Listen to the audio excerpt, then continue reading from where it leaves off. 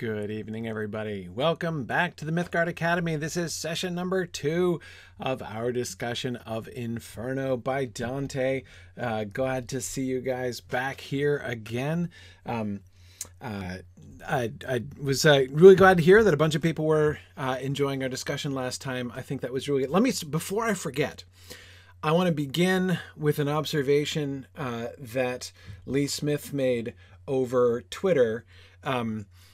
Because I'm going to forget if I don't say it, but it's a really wonderful thing. She was talking about, she had been listening asynchronously, and she was talking, when we were discussing the significance of Dante writing in Italian, she was talking about the importance or the sort of the irony, but the significance of the fact that he, by doing this, right, by making Virgil a character, we're going to meet Virgil tonight, by making Virgil, one of the main characters of his Italian poem, he's having Virgil, the greatest of all of the Latin poets, speak in Italian, right?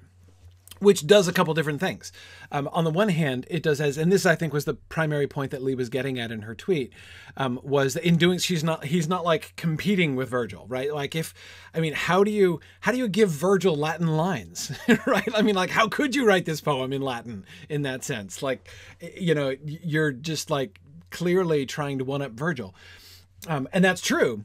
But on the other hand, one could also say, well, he's also trying to one-up Virgil, right? Not by doing exactly what he did, like again or better, in the same way, not like actually stepping in his footprints and trying to be like, I'm going to write like the sequel exactly, to the Aeneid, essentially, or something like that. I'm gonna put Latin words in Virgil's mouth, but by putting instead Italian words in Virgil's mouth, it's also like giving your own Italian verse, like, the authority of the greatest Latin writer of all time. I mean, one of the things that your standard literary snob, of like the 1290s might have said, had you gone to them and been like, well, I think I'm going to write my great epic in Italian, they would probably have said, what? Oh, surely you must walk in the footsteps of Virgil, right? I mean, like, obviously Virgil has shown that only Latin is capable of, like the elegance and the grandeur of this sort of thing. And so to have Virgil himself speaking Dante's Italian lines, I mean, it's almost like he's claiming this kind of imprimatur, right, of Virgil himself. So it's kind of fun, right? And it also does, Tomas, as you're pointing out, he contextualizes Virgil in the Italian context, that is, in the Italian political context, right? Talking about where he comes from, the Mantua, where he comes from, Virgil, where Virgil comes from, and all that stuff. And yes, he does kind of retroactively, Tomas, as you're suggesting, kind of place Virgil in the context of, 13th century Italian, politics and demographics. But again, notice the effect of that, right? It's like me and Virgil, right? We Italians, right? Here we are. We're both Italians. We're from different states, right? I'm from Florence. He's from Mantua. But you know what? It's all good. Again, he instead of saying like, I shall go back and tread in, stroll in the classical glades of Virgil, he's bringing Virgil into his world, right? And having him speak his language. So anyway, it's, as is often fairly common with Dante, there is an element of humility in it. And I totally agree with the point that Lee was making there. And I think it's a really important one. But at the same time, it's also a pretty big brag and a major elevation of his own work as well. So anyway, I just wanted to make sure not to forget Lee's tweet. So it was on my mind right before I started class, and I just got like another tweet before I started class, and I'm like, oh, I got to remember. Anyway, okay. sorry to kind of open that can of worms from the very start, but I'm very forgetful. And once I get like focused in the text, I'm liable to forget. So I wanted to make sure to talk about that. So let's jump straight into the text because today's like a test case for me. This is our first day. I mean, I know, many of you are thinking, well, we got through like 9 lines of Canto 1 in 1 week. So if at 9 lines per week, how long is this going to take us? That was different. We had introductory material to cover last time. So today is our test case, our first pure text from one end to the next. And let's see how many slides we get through today. And then I'll have a better idea of how much trouble we're in for the rest of the schedule. Okay. Starting at line 10, here we go. I cannot clearly say how I had entered the wood. I was so full of sleep just at the point where I abandoned the true path. But when I had reached the bottom of a hill, it rose along the boundary of the valley that has harassed my heart with so much fear. I looked on high and saw its shoulders clothed already by the rays of that same planet which serves to lead men straight along all roads. At this my fear was somewhat quieted, for through the night of sorrow that I had spent, the lake within my heart felt terror present. And just as he who, with exhausted breath, having escaped from sea to shore, turns back to watch the dangerous waters he has quit, so did my spirit, still a fugitive, turn back to look intently at the pass that never has let any man survive. Okay. What's going on with Dante's journey? Where are we? How do we understand this? So a few things to kind of sort of contextualize here, right? Remember the date, right? We talked about that last time. That gets established later on, so it's like a bit of a spoiler, but we might as well talk about it from the beginning. Sun is rising. Remember I said last time, what day is it? What is the day that is dawning? Where he's seeing the light on the shoulders of the hill. Good Friday, exactly. It is the morning of Good Friday, which means the night of fear that has just passed was all sorts of quizzes. Maundy Thursday, yes, exactly. Maundy Thursday, that's just it. What happened on the night, Maundy Thursday? What's the evening before Good Friday famous for?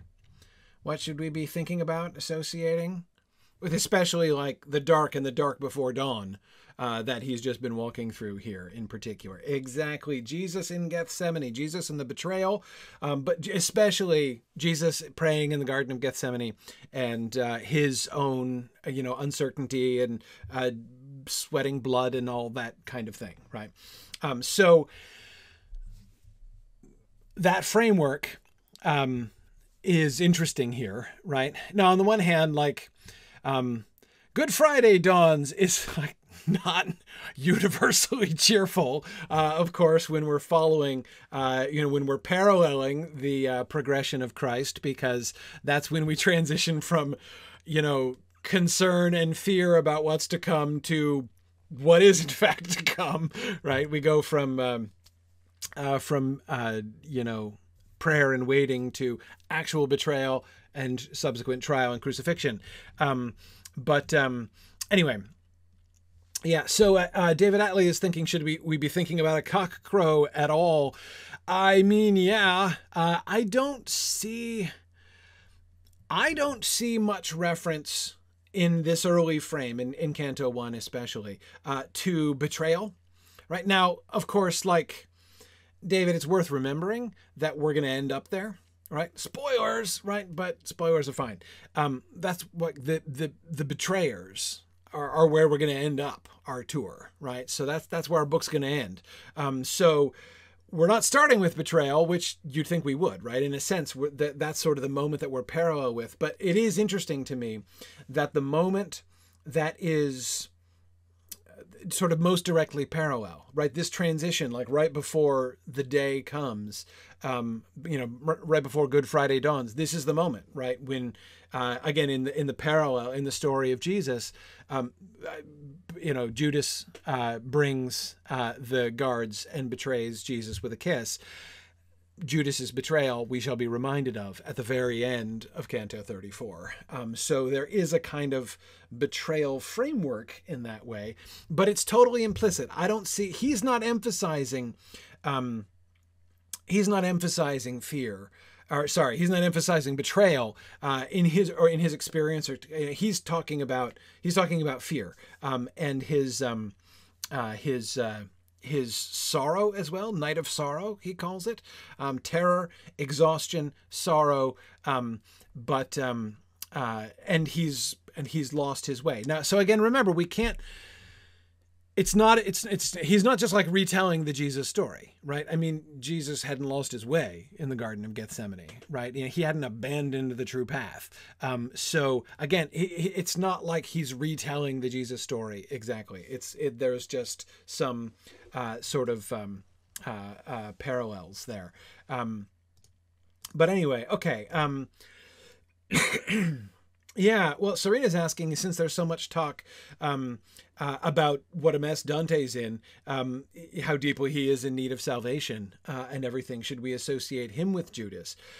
Well, I mean, Serena, that to me is the most, if we do kind of back up and we look at the framework, right?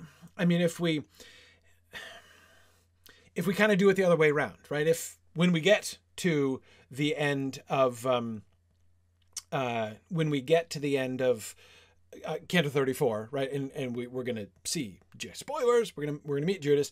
When we get to Judas at the end of Canto 34, we may, from that vantage point, remember, like, oh yeah, hang on a second. Wasn't it like right at the end of Maundy Thursday night that he began this whole process? So wasn't Dante in that sort of Judas betrayal place at the beginning? And having seen that framework and kind of parallel, Serena, your question is an exactly logical one to follow up there and say, well, okay, if he's in this moment, right, he seems less like Christ, perhaps, and more like Judas in some ways. That his own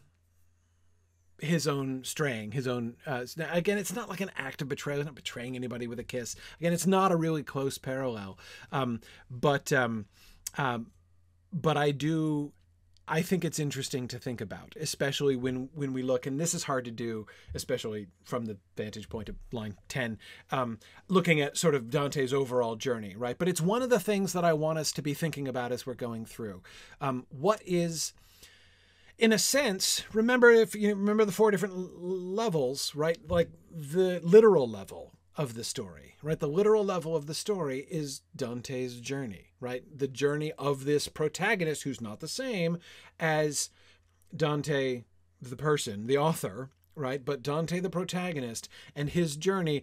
But it's not just his physical journey, it's his spiritual journey. Well, obviously, a tour through hell, purgatory, and heaven is a spiritual journey, almost by definition, right? But yet, with him, we have both, right? It's both a physical journey, as he's actually going on an actual sightseeing tour, but it's also a spiritual journey, his own spiritual journey, in his own spiritual progress, as well as a guided tour. And so therefore, Serena, imagining him beginning in a more Judas-like place, right? And ending up where he's going to end up, not in Inferno, but because that's not the end, but at the beatific vision of God at the end of Paradiso, spoilers again, then, that's, it is interesting to think of. And of course, E. McKee on Twitch was saying very sensibly, and I think you're thinking in exactly the right way, E. McKee, that it also does, the whole betrayal thing and the Judas thing also does map onto, it might not be suggested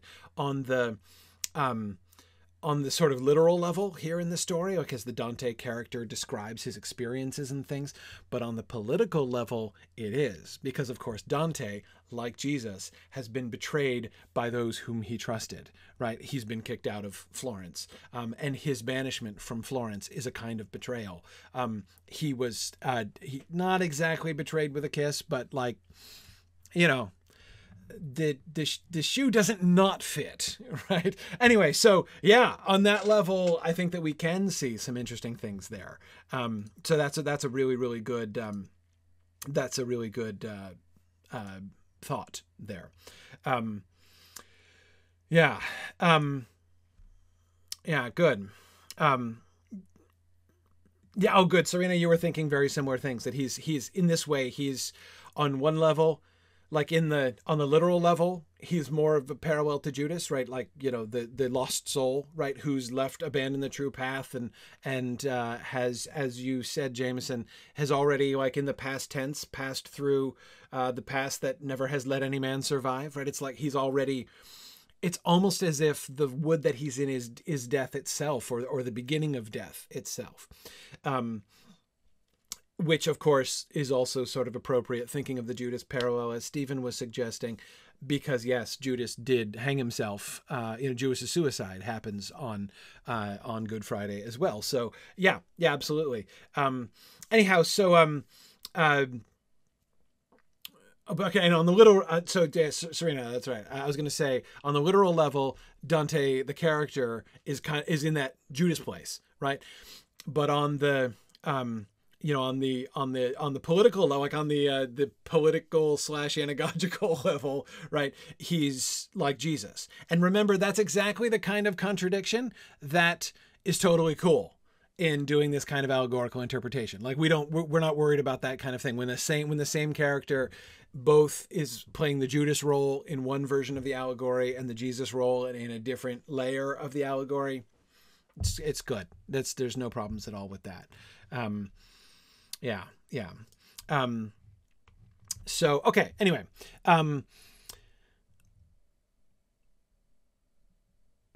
what was I going to say? Those other things I was going to talk about. Oh yeah. So, two techniques that I wanted to point to.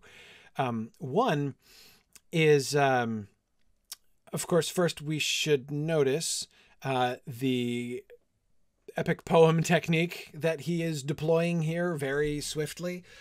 Just as he who, with exhausted breath, having escaped from sea to shore, turns back to watch the dangerous waters he has quit, so did my spirit, still as a fugitive, turn back to look intently at the past that never has let any man survive.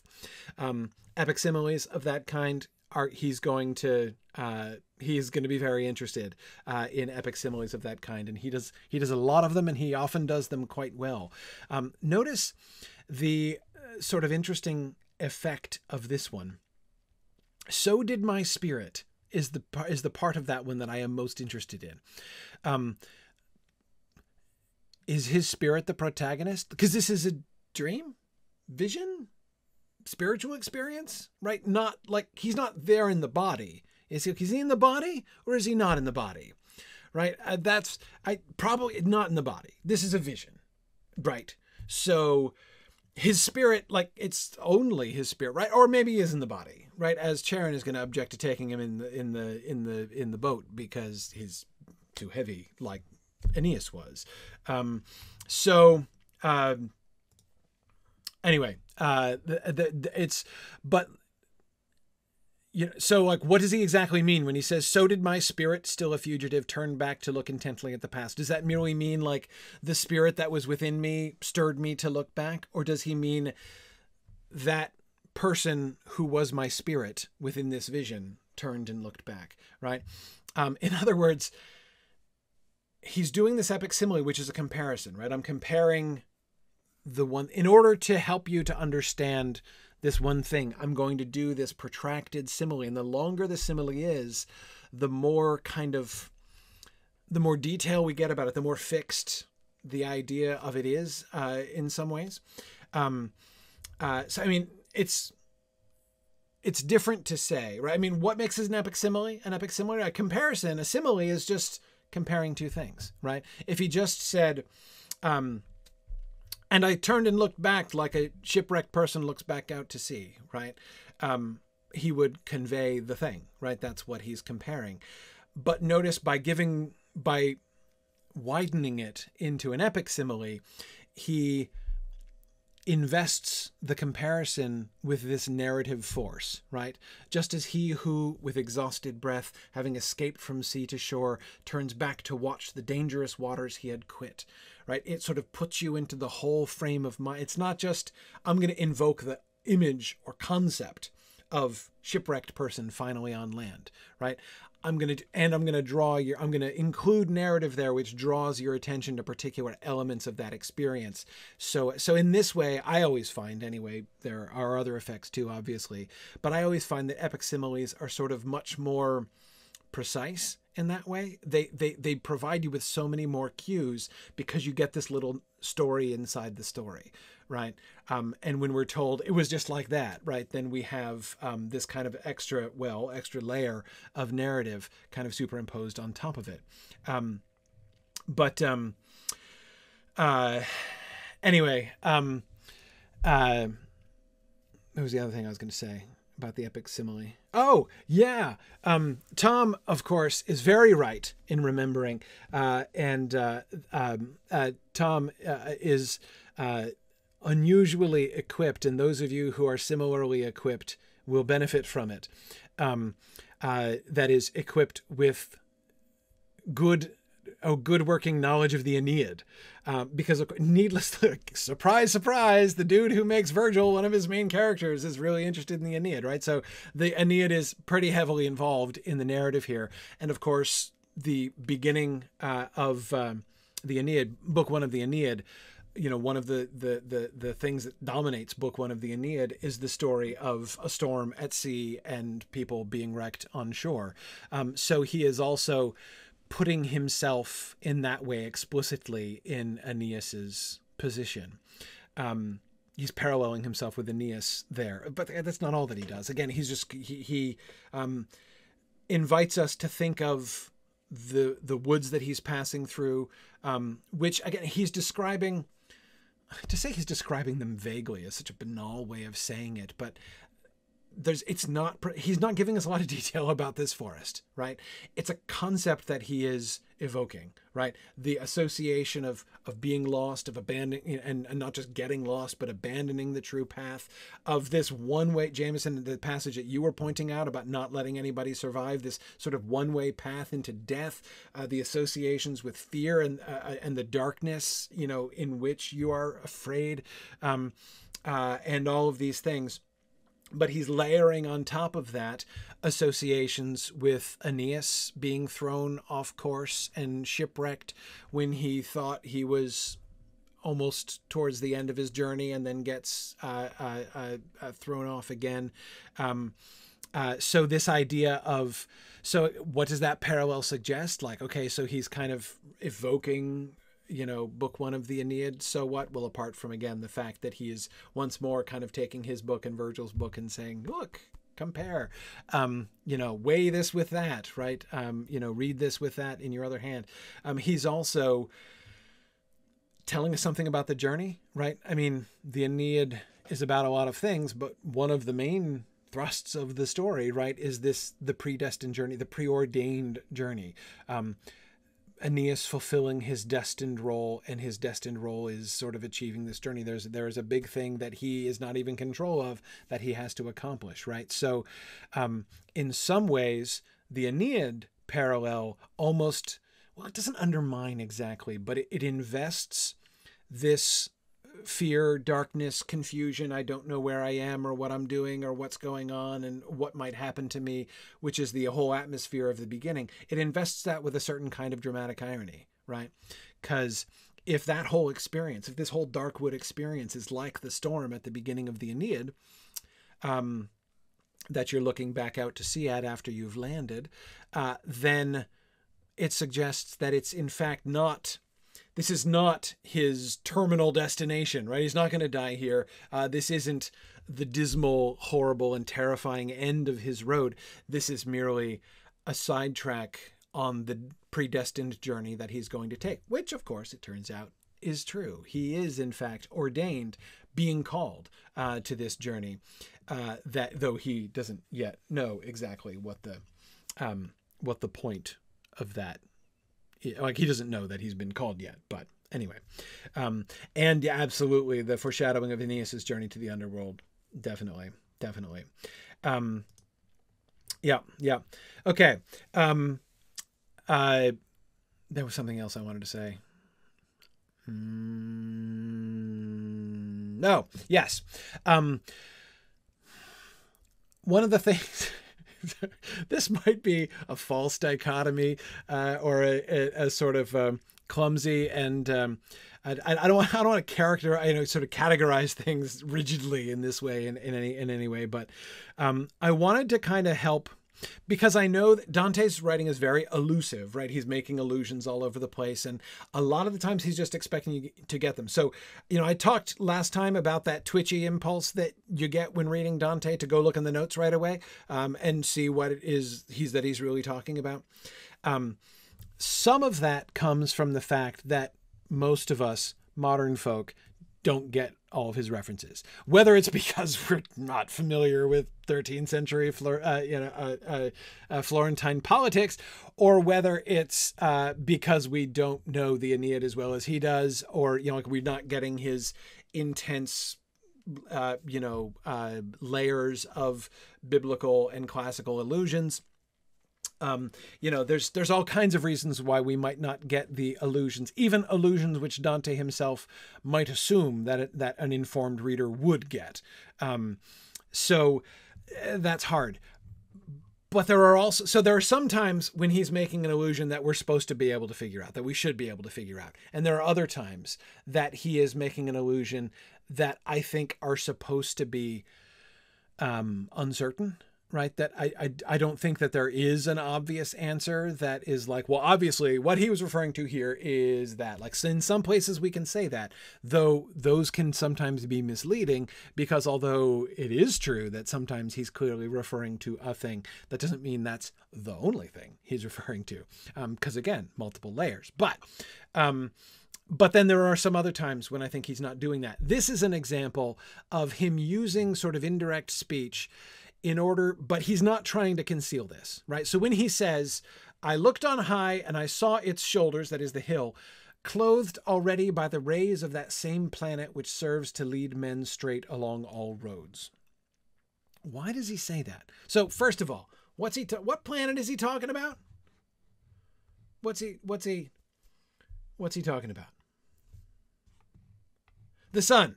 He's talking about the sun. Yeah. It's sunrise. Translation, the sun is coming up and I can see the sun on the hill, right? Now, why does he do that? Why didn't you say the sun? Again, like you can say, well, he's talking about the wood the way that he is because he's trying to evoke all these other things. Why be so indirect about this? Is it because he's like trying to like conceal it in some way? No, I don't think he's trying to conceal it. I don't think this is one of those illusions that's supposed to puzzle you. It's supposed to be like, ooh, I wonder what he's referring to with the planet. Like, which planet could that be? No, it's the sun. It's just, he's talking about sunrise. That's all he's talking about, right? So why does he talk about it like this? Well, the indirection, right? It's not just for the sake of being indirect. There's a lot of things you could say about the sun, right? The sun is associated with a lot of different things. What does he like? What is the effect of his describing the sun in this way? That same planet which serves to lead men straight along all roads, right? Well, it clearly corresponds to what he was just describing about the wood and his path through the wood, right? I mean, it certainly seems no coincidence that having just said that he's abandoned the true path, right? He's lost the path that does not stray, as he said in the first 9 lines, right? And now he says he's abandoned the true path. And then he calls the sun that planet which serves to lead men straight along all roads, which like helps you to find roads and to see the right path. He is alluding to it's not only sunrise, right? He does accomplish that, but he also suggests a sort of talking about light, the light of the sun as a symbol of the guidance, the spiritual guidance that he is about to receive, right? It's almost like he's doing the first half of an analogy or an epic simile, right? Just as the sun, which when it arises, leads men, a wanderer who has left the path in the dark and found himself lost in the woods can, by the light of the sun, discover his way once again. So I met Virgil and he took me on this path to Beatrice, and I found my spiritual way, right? The second half of the epic simile, or the second half of the analogy, is going to be played out for a long time, but it's almost like it's setting it up in that way. So you see what I mean by how it sort of works that way. But again, I don't think that he is here being merely cryptic or trying to kind of make an obscure symbol out of something that is simple. By doing this, this is how he adds different layers of meaning. In one way of thinking about lines like this is to say, I've claimed he is writing a story on these fourfold, at least 4 layers of allegory, right? He is writing a story which can be read and interpreted in these multiple ways at once. Well, how do you do that? I mean, how? What does that look like when it's at home, right? What's that process like when to write a story in that way? Well, like this is one of the kinds of techniques that he uses.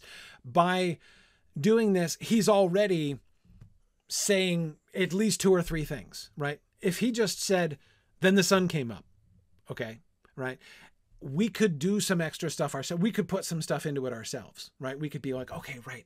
And the sun is probably a symbol of, we could kind of go all English teacher on it, right? And do that ourselves. But he's guiding us, because remember, this is not just allegory that we are, drawing from it. This is not just readerly allegory. He's doing the readerly model, but as a writer, right? Anyway, so, okay. Anyhow, so, yeah, let me move on. Remember, I'm timing myself, how many slides I can get through. And anyway, I wanted to use that to transition into this slide anyway. Skipping down a bit, this is as he's going to try to go up the hill, and he runs into trouble. The time was the beginning of the morning. The sun was rising now in fellowship with the same stars that had escorted it when divine love first moved those things of beauty, so that the hour and the gentle season gave me good cause for hopefulness on seeing that beast before me with his speckled skin. But hope was hardly to prevent the fear I felt when I beheld a lion. His head held high and ravenous with hunger. Even the air about him seemed to shudder. This lion seemed to make his way against me. And then a she-wolf showed herself. She seemed to carry every craving in her leanness. She had already brought despair to many. The very sight of her so weighted me with fearfulness that I abandoned hope of ever climbing up that mountain slope. Okay, now this is an example of him speaking obscurely in a way that I don't think we're supposed to understand. That is, it's not in the same category, right? Like when he says that planet which guides people, we're supposed to be like, okay, right, the sun, right? I get it. Now we're supposed to get more than that, but we're supposed to get that, right? There are other places where he's going to be, again, making allusions to Virgil or to Ovid or to the Bible, and we're supposed to get that too. This is a different category. What is the beast? What are these 3 different beasts, right? There's the leopard thing, speckled skin thing that's uphill from him. And then there's the lion, its head held high and ravenous with hunger. The air around him seemed to shudder. Okay. Maybe a growl or roar of some kind. And then there's the she-wolf, whatever that is. She seemed to carry every craving in her leanness. She had already brought despair to many. This has the bits about the she-wolf there. That has it sounds like personification allegory, right? I'd be waiting for somebody, if this were like the Romance of the Rose or Everyman or something like that, I'd expect a label at some point, right? Then a she-wolf showed herself. She seemed to carry every craving in her leanness and had already brought despair to many. And her name was Avarice, for instance, right? Could be. I could imagine avarice being described that way in a medieval allegory, like if it's a vices and virtues kind of allegory, kind of personification allegory. Right now, he doesn't do that. He doesn't identify the she-wolf here. And what is the effect of that? This is not, I don't think this is a reference we're supposed to get. I don't think we're supposed to be reading those 3 lines and being like, oh man, boy, like she might as well be wearing a sign around her neck, right? How obvious that is. That's not the case, right? There are lots of things that she could be, right? Yes. Yeah, sure. Several people talking about the connection between the wolf, the wolf in Rome, especially of course a she-wolf who of course famously suckled Romulus and Remus. Sure, yeah, absolutely associated with Rome. Empire or Pope? Well, Pope probably. Probably the she-wolf is a dig at the Pope. I can totally buy that, right? The Pope, I remember I talked about betrayal and Judas and kisses. It's the Pope. The Pope is the bad guy, politically speaking, in Dante's world. So yeah, is the Pope the lean she-wolf, characterized as carrying every craving in her leanness, right? So sort of shrunken and yet craving, bringing despair to many. Yeah, sure. Is there a moral signification of that? Like I was suggesting, something like avarice. Oh, hey, speaking of the Pope. Anyway, yeah, so like sure, yeah. Do they work separately? Sure. Do they work together? Absolutely, they work together. Do they work in other ways as well? Absolutely. This is the kind of thing that, and again, so to me, I'm a little bit less interested now. Okay. I shouldn't say. I was about to say I'm a little bit less interested in like really trying to like get to the bottom of what all of these things could mean. I am interested on that. But of course, should we do that? We will never end this discussion, right? Remember, I don't think there's a single word in the comedy that has not had like an entire like symposium dedicated to it. Okay. So, it's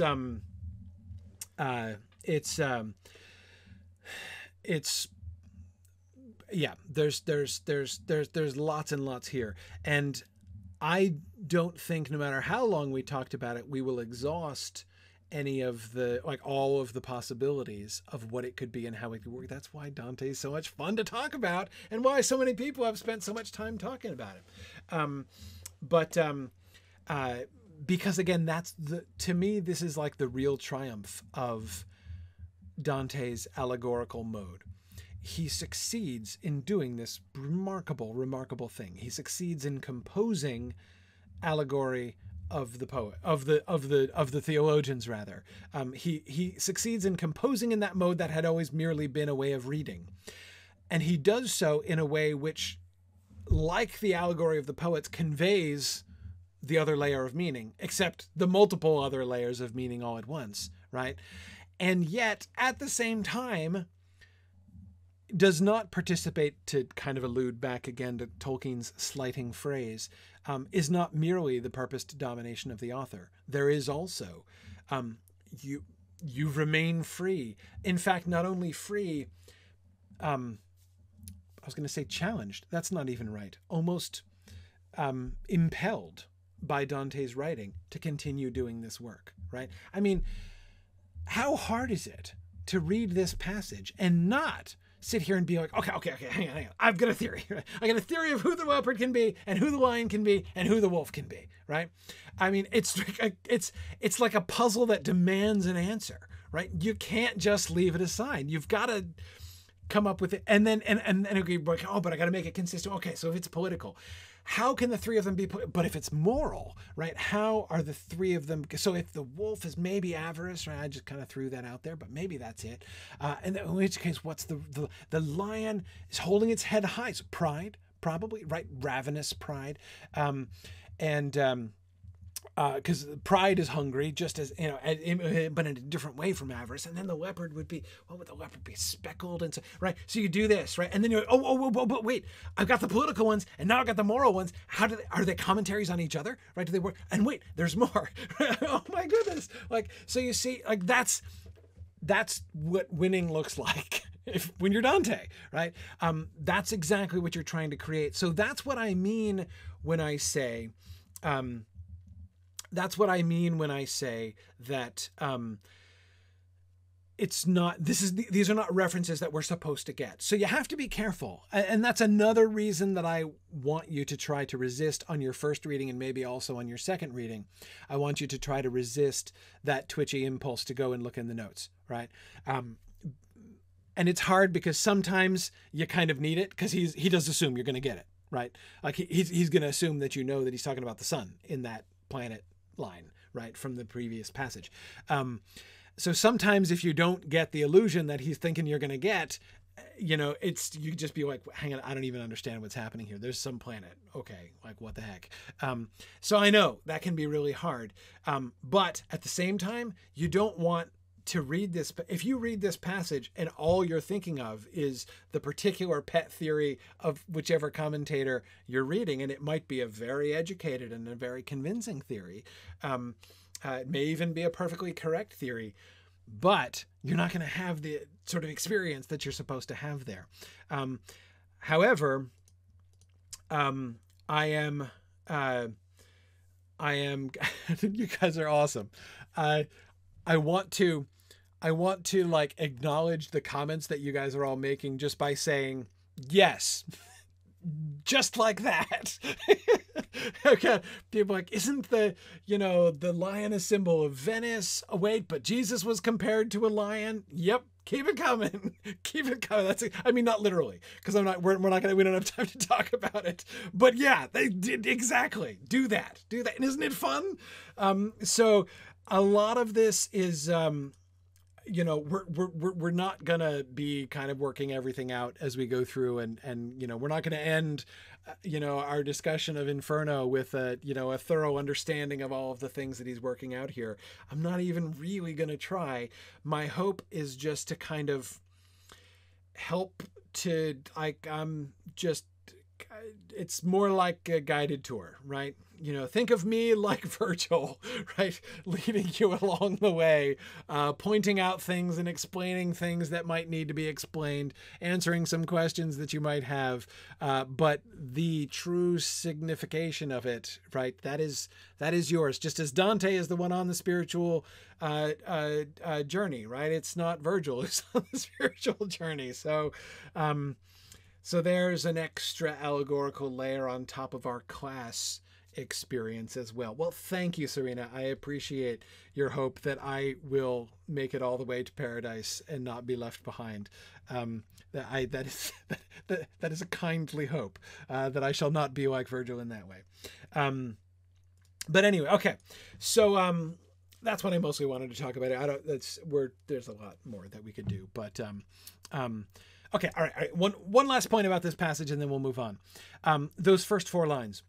The time was the beginning of the morning. The sun was rising now in fellowship with the same stars that escorted it when divine love first moved those things of beauty. Anybody know what that means?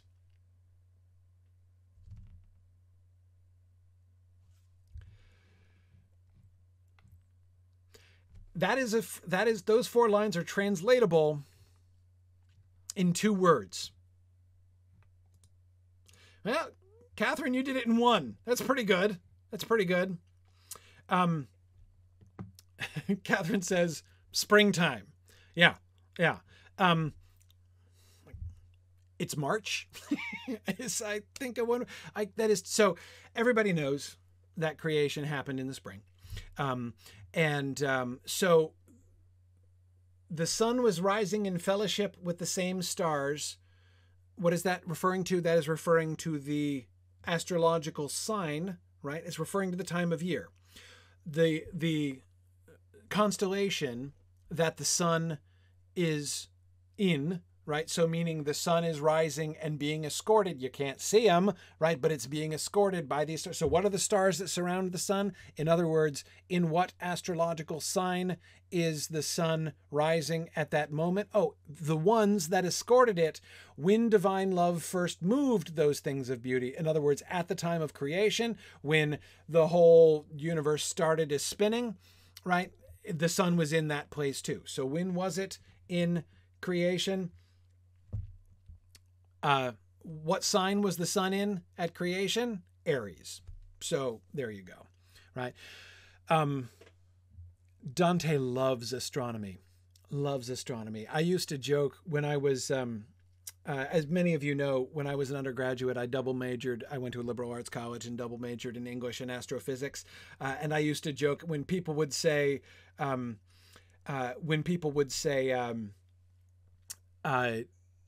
are you going to do with that? Right?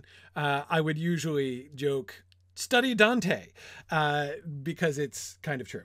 But anyway, yeah. So Cecilia asks, how do we know creation happened in the spring?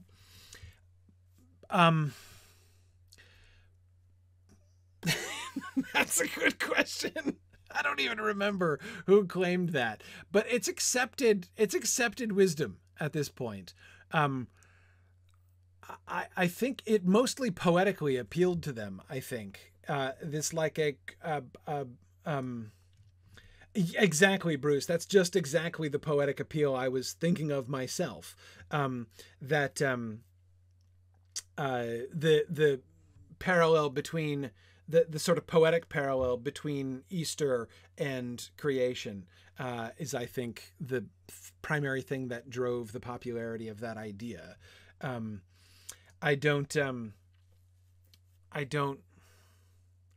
can't remember the authoritative source of that. There was one. Somebody agreed that this is, and I think it was, I can't remember. If I guess, I'm going to get it wrong, so I should just not guess. But anyway, yeah. I'm not sure.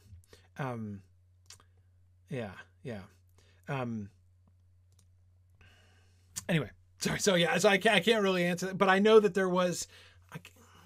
No, I'll have to see if I can find it, but I'm not sure I can. But anyway, yeah, no, it's just, it is commonly accepted teaching at this point that that's when creation happened.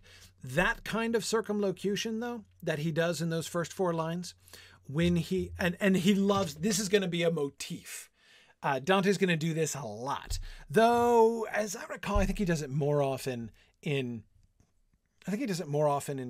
Purgatorio and Paradiso than he does in Inferno, but he's going to do, like, Dante never just gives the time of day, ever. He never is just like, so it was 9 o'clock, and no, he always describes that using astronomy in some way, like to give the time of day or the day of the month or the year or the time.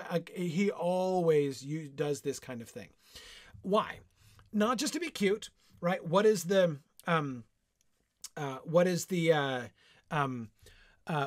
overall, like, trend of these things? Well, the overall trend of these, notice how he places this moment in time, right?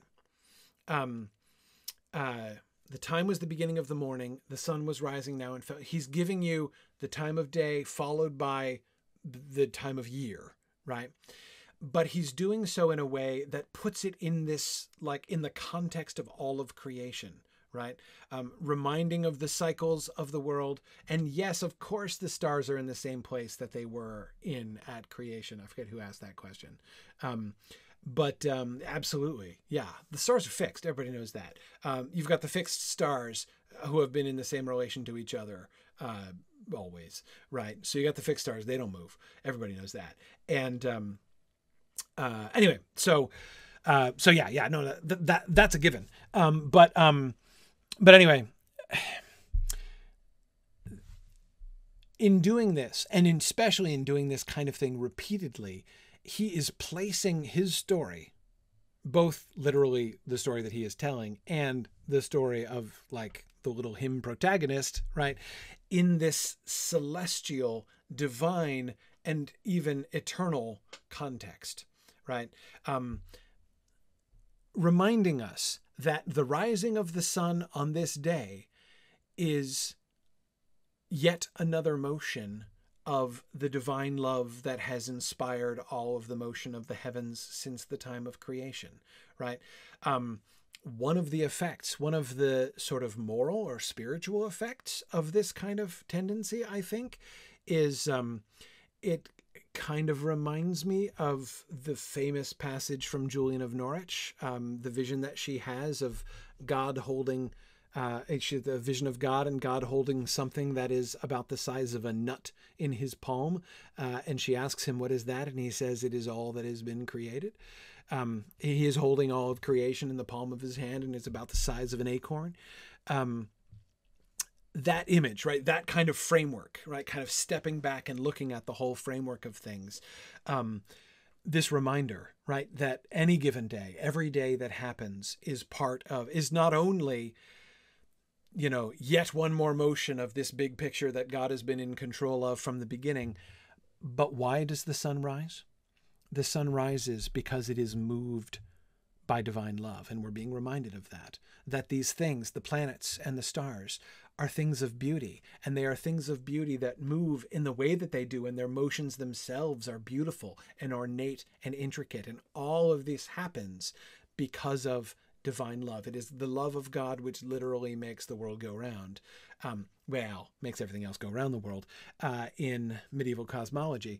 It is the spontaneous love of his creation for him and his love for the creation, which makes the spheres of the celestial spheres turn. So being reminded that everything, literally everything that has happened and literally everything that ever has happened since creation has all been moved and inspired by the love of God. We get that recollection as a kind of freebie when he's telling us the date, right? And that's the kind of thing that he does a lot.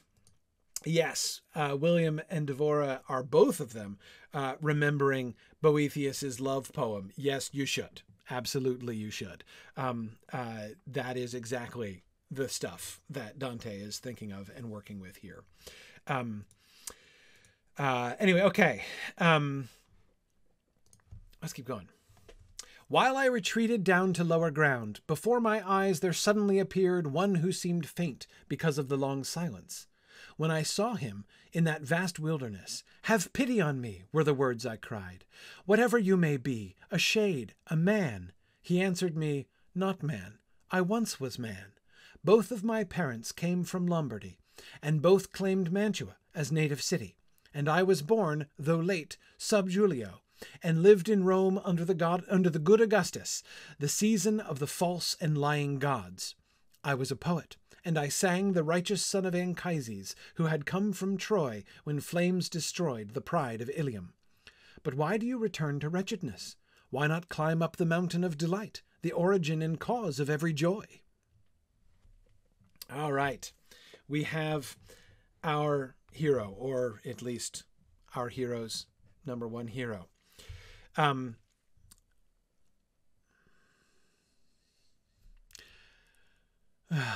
So I know it might seem frustrating, but I know it's going to happen a lot in our discussion of Dante.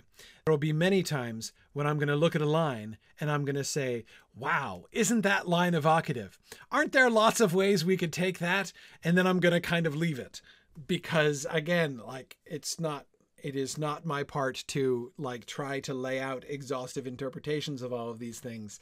That is not the role that I am claiming for myself as your guide in this discussion.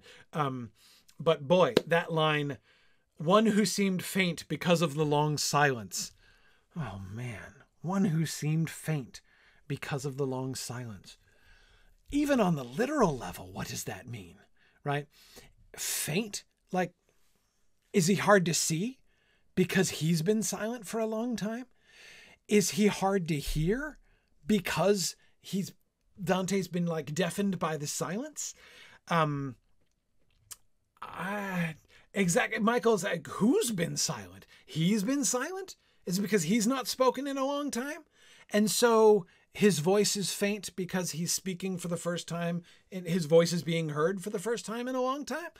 Or is it because Dante's been silent for a long time? Yeah. Oh, I mean, whew, man. There's so much there.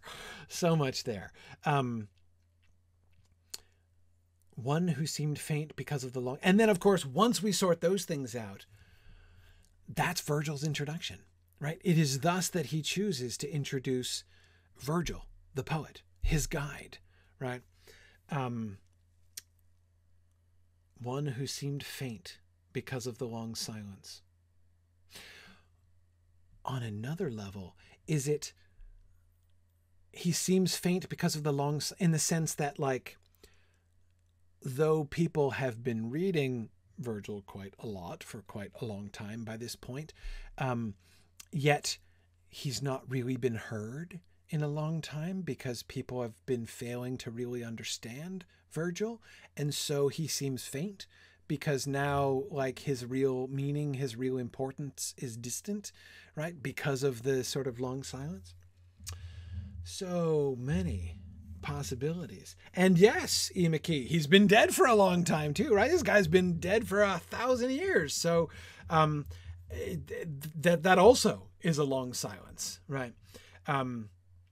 Yeah.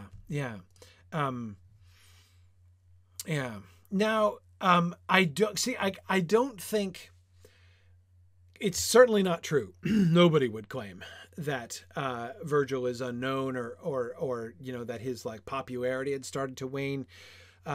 He's still maintaining his spot on the bestseller charts in general, I would say. Now, it's possible that he could be alluding to a more kind of local fad that is perhaps, I don't know anything about this, but you know, I can imagine conceivably he could say something like that if what he means is, like, in our like literary coterie, you know, it's kind of fallen out of fashion to really read and love Virgil lately, and like we should revive that fashion. That's possible, but big picture, Virgil is, you know, the second most read secular author. No, I mean, well, the most read classical author, period. Keep in mind, we'll get to this. Never mind. We'll get to this. Well, we'll see if we get to this tonight. I was going to talk about Homer, but I'll talk about Homer when we meet him. Anyway, so yeah, there's, Jameson takes it as a spiritual silence, the silence of lingering in limbo. Sure. Yeah, absolutely. Right. No, Bruce, rather than Virgil has become unpopular lately, but that's a shame, I would read it as more likely as what Bruce just said. The kids today aren't reading their Virgil like they should, or aren't reading it, I would add, Bruce, in the way that they should. They're not appreciating it as they should. Right. That I could see. Oh, sorry, Michael. Yeah, no, let's address that right away. When I talk about most read authors and stuff, and Michael is asking very sensibly about the, like, aren't most people in the Middle Ages illiterate? So in what sense is that? The literacy rate in the Middle Ages is very misleading. We're still primarily an oral culture in the Middle Ages. It's really not until the printing press that that's going to change. Books, written books, one does read written books, right? Some people do read written books on account of, you can tell, because they know the stories and they continue them. But no, that's not we're still primarily an oral culture. You don't need that many books, nor that many people who can read. If there's only a few people in the town, even one, who can read, that means there can be a lively literature and appreciation of literature in the town, because you only need one person who can read it, right, aloud. And reading silently, period, does not seem to be a thing, at least not a very prominent thing. That is, even if you're just by yourself in a room reading, you're probably going to read it out loud as you go. And of course, if you're going to read it out loud as you go, there might well be an audience there. So the correlation between literacy and engagement with stories and with literature is very misleading. Very misleading. So this is so that I think is a really important thing. Stories were very popular, right? And of course, many people who couldn't read them could still tell them, right? And would have heard them read and would retell the story. And this is one of the reasons, I think, why the dominant literary trope in the Middle Ages, dominant, is the retold story, right? What do we do in medieval literature?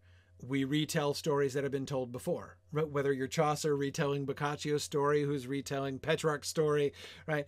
Or whether you're, writing the old French version of the story of the Aeneid, right? The Roman d'Enéas, or whatever it is that you're doing, right? You are, that was by far the most popular thing. So popular that, of course, when Chaucer made his most original poem, in some senses, Troilus and Cresside, his longest complete poem, he was adapting that too, of course.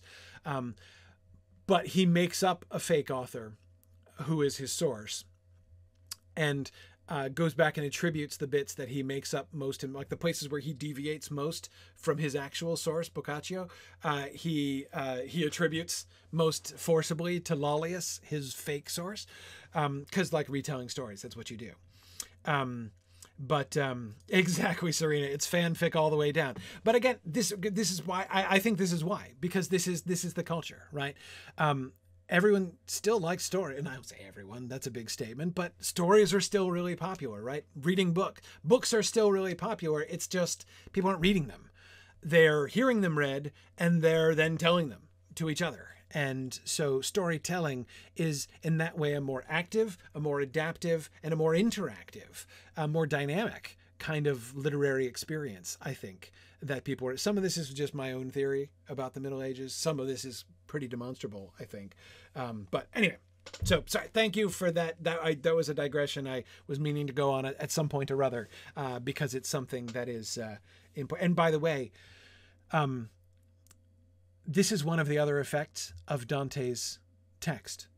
On the one hand, it's in Italian, so it can be read on the street, and everyone in the street can understand it, right?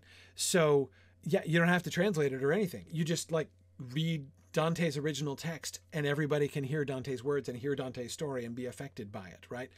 But if you paraphrase it, you'll screw it up because you'll mess up the rhyme scheme, right? So the rhyme scheme kind of preserves the integrity of the whole poem, right? Or at least it'll help you to spot it if you're getting a defective or a knockoff version, right? If this is not the real Dante, you'll know, because the terza rima won't flow. So he both makes it easier for his story to circulate, for his poem to circulate, but he also, one effect of terza rima, I think, is a kind of safeguard, right? To preserve the integrity of his story in its original form. And Gerald, I do suspect that the rhyme scheme would help memory too, but I think terza rima would help memory a little bit less than it, because it's so intricate. I'm not sure. I would have to ask somebody who had memorized more verse than I, whether or not a complicated verse scheme like this is more of a help or a hindrance to recitation of memorized verses. It might be. It might be, but I could see it being a hindrance too in some ways. But anyway, yeah. So yeah, Michael, you're right that if every retelling alters it somewhat, the original becomes silent through attrition. Yes, I agree. Now, of course, Dante is in some ways making sure it doesn't happen with his story. But if you're going back to Virgil here, yeah, but I mean, it was still, I mean, Virgil's still what you read. Anyone who's educated, right? Anyone who's learned Latin, which is anybody who's been educated, because that's the first thing that happens when you start learning stuff. Where do you begin education? The trivium, grammar, logic, and rhetoric, right? What's grammar? Grammar means learning language. What is that? That means learning Latin, right? And how do you learn Latin? Or, you know, and why do you learn Latin? In order to read Virgil. So, yeah. Anyway, okay. Yes. So Stephen asks, is there a significance to the number of lines in each canto? Stephen, I will say many have thought so. There are some who have found patterns in the lengths of each canto and believe it to be specifically structured in a particular way. Yes. I don't have that off the top of my head, and I'm not 100% sure I'm completely convinced of it either, but look, I wouldn't put it past Dante. Like, there's very little in that sort of way, in the way of organized structure and composition. There's very little that I'm not prepared to give Dante the benefit of the doubt in, that at least that it's a thing that I certainly don't be like, oh, nobody could do that. Yeah, I would not dismiss Dante in that way. But yeah. Yeah, interesting. Kit says, my grandmother used to be able to recite Dante. She had maybe a 3rd grade education. Yeah, exactly. It does not take formal schooling in order to know stories, repeat stories, appreciate stories, analyze stories, discuss stories, right? So anyway, okay. All right. No, I'm not moving on because I barely talked about this passage. Okay. I only just wondered at that one line.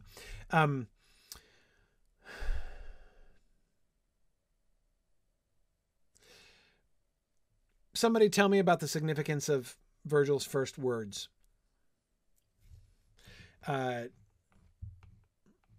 What are Virgil's famous first words? Virgil's famous, not here. I mean in Virgil. Virgil's famous first words. How does the opening of the Aeneid go?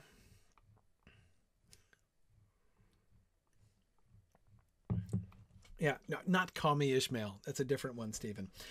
Yes. I sing of arms and a man. Yes, I sing of arms and a man is the traditional translation of the first line. Yes. So the reference to a man, the man, right? No articles in Latin. Virumque, I think is the word, and man, right? Yes, arms and the man I sing is the more literal.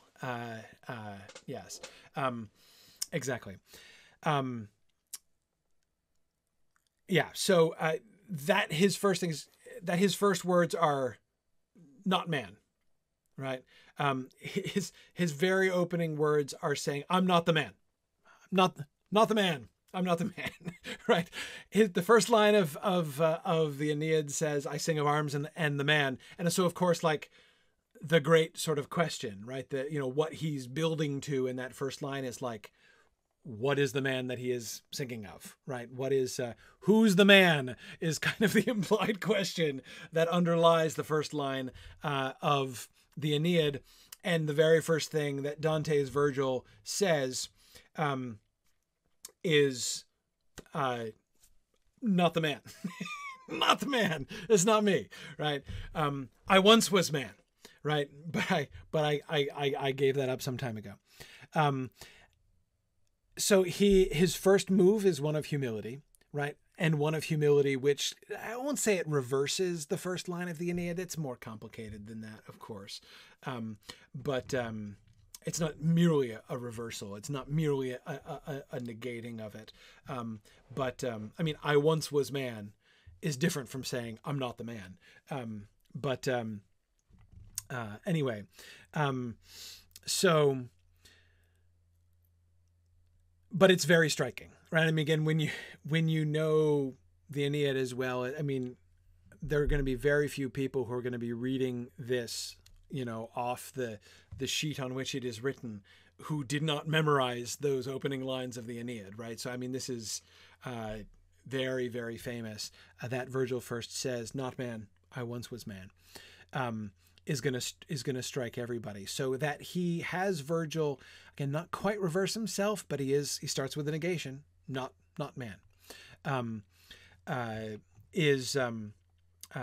is important. Yeah. I once was man, but now I'm not. Yeah. Arthur, exactly.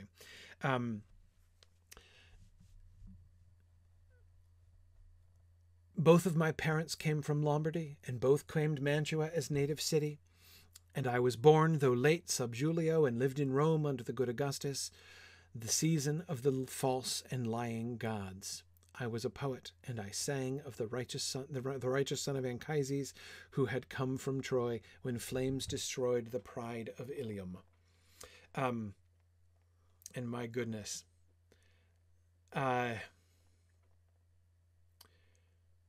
who had come from Troy when flames destroyed the pride of Ilium. For those of you who know the Aeneid, that sound like Virgil to you?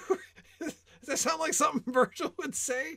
Hey, you know, kind of in some ways, but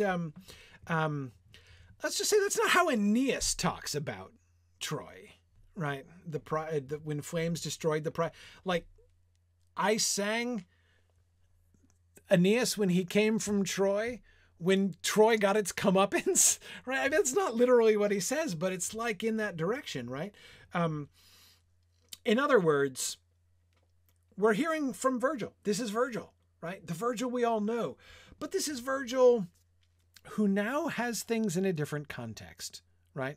The season of the false and lying gods. Virgil doesn't see things quite the same anymore that he once saw, right? So is he that Virgil? In a sense, of course, yeah, this is him, right? This is the guy who wrote that poem. But this is also not that guy, right? This is also this is a guy who now has been re-informed about that, who has done some reprioritization of things since that time, since he was alive, right? Which again then comes back to not man, I once was man, right? I'm something different now. I'm in the post-human experience now, right? And therefore I see things very differently than I did when I was a man. Yeah. Yes. Stephen, he lived under Augustus, so was Virgil alive during Jesus's childhood, or did he die just before? Oh, it's close. So oh my goodness, we talked about this a lot in the Middle Ages, because there is this one passage in Virgil, not in the Aeneid. It's in the Eclogues. I'm pretty sure it's in the Eclogues. Yeah, it's in the Eclogues, in which Virgil makes a prophecy, which was probably originally intended as a piece of flattery for the child of a wealthy couple. Basically, it's like, and like, your child is going to be awesome and do amazing things someday, is the kind of passage that it sort of seems to be, but it's very beautiful, and it sounds very portentous. And holy cow, it sounds like a prophecy of the birth of Christ. I mean, he nails it, right? And so, oh my goodness, there are centuries worth of medieval dudes who read this passage and they're like, he knew. Like, Virgil is vouchsafed. And this is happening like decades, like right before the birth of Jesus. So like, it's like he was vouchsafed a vision of the coming Christ. Like, this is obviously about Christ. And so there are some people who are like, maybe Virgil is saved, right? Maybe he had a prophetic experience, you know, maybe he was, you know, and then there were others who were like, yeah, well, no. So anyway, there was a lot of talk about this, and Dante will allude to that at various points. But anyway, we'll get there. I think we'll get there. why do you return to wretchedness? Why not climb the mountain of delight? I'm here to guide you. Okay, let's just keep going. Let's keep going. Okay. And are you then that Virgil? You, the fountain that freely pours so rich a stream of speech? I answered him with shame upon my brow.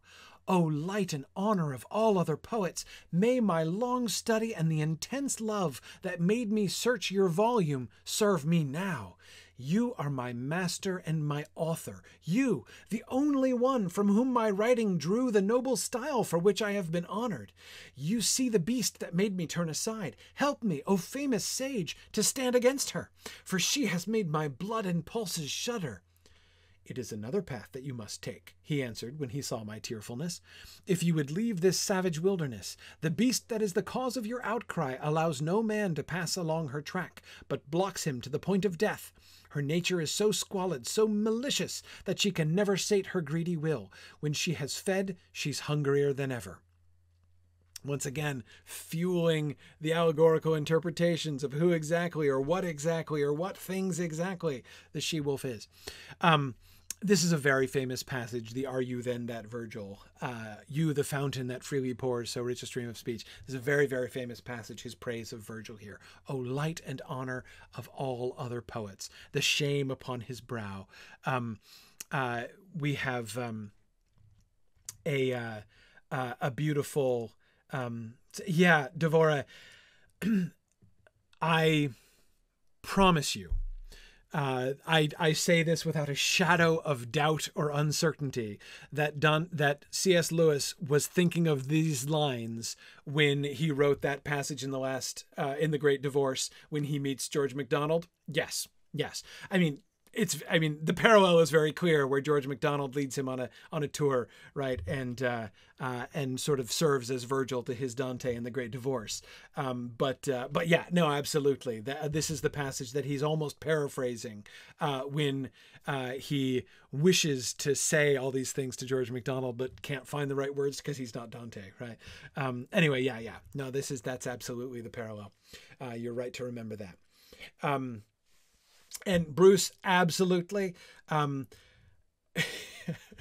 don't want to bias things too heavily, but at the risk of doing so, I would say, Bruce, if ever it seems like Dante might be doing a bit of a humble brag, yeah, almost always. In fact, I would even go so far as to say there are very few times when Dante says humble things that are not also kind of humble brags as well. Now,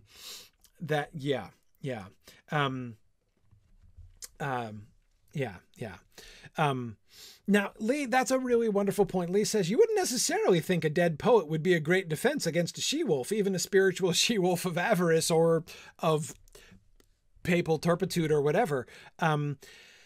Yes, you wouldn't, right? Normally, but this is Virgil, Lee, we're talking about, right? I mean, okay, so he can help. Why can he help? Because Virgil is not only famous for his poetic style, right?